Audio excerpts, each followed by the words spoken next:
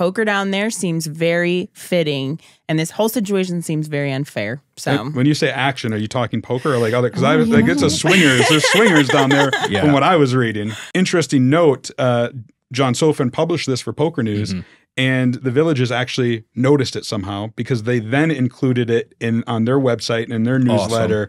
Awesome. So it actually was like, I think that might help inspire this, right? The world's largest news site organization involving poker took notice of this. Heard that there was private games in Florida. I'm pretty disappointed they're only $25 buy-ins. I was booking a plane ticket tomorrow to go play at the Villages, you know what I mean?